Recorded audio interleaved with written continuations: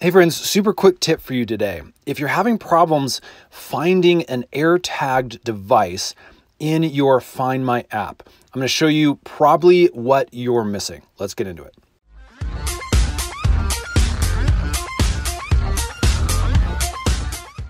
Okay, so we're on my iPhone and we're going to jump onto my Find My app. I just recently set up this specific AirTag.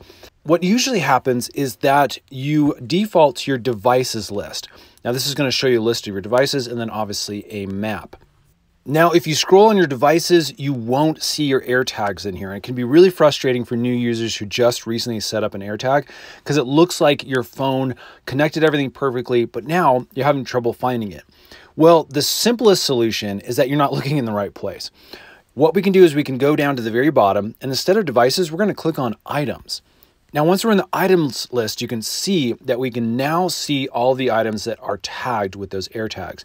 Now, right now, we just have one that's set up on our bike, but obviously when we set up more, this is where they're going to start populating. So that is the simplest reason why it's not showing up in your Find My app. Now, if you've set everything up correctly, there's two other reasons this might happen.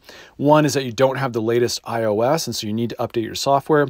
Two, it may be that the battery on your AirTag has died and needs to be replaced. That's another simple tutorial that we can show you at a different time. Stay tuned to this channel, hit the subscribe button because we'll be putting out those tutorials really soon. All right, friends, hit that thumbs up button if this has helped, and we'll see you again on the next one.